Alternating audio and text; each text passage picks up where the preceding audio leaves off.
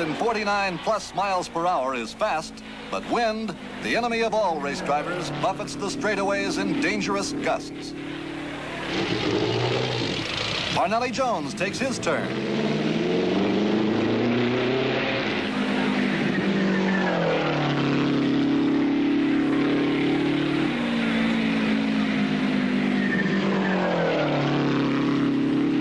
Fastest man on the track in practice, he braves the wind and turns 151.153 miles per hour. It's a new qualifying record and evidence that the traditional Indianapolis race car will be hard to beat. But Don Branson, one of racing's greatest qualifiers, produces second best time of the day with 150.188 miles per hour. Following him onto the track is Jim Hurtubise in the famous Novi supercharged V8. Proven the most powerful cars at the Speedway, the Novis have thrilled the fans for many years, but bad luck has plagued them.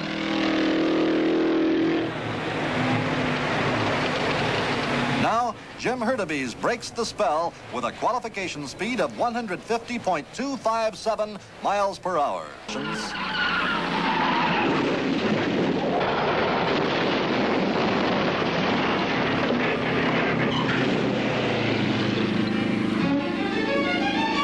Jack Turner is not seriously injured, but it's the third time in as many years his car has been airborne.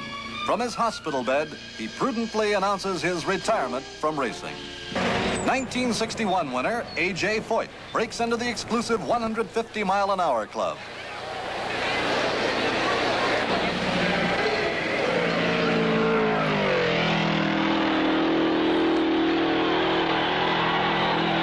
Rookie Bobby Unser delights his pit crew by topping 149 miles per hour.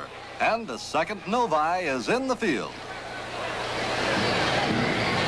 Unser, many-time winner of the Pikes Peak Hill Climb, proves that a mountain boy can drive this fast track, too.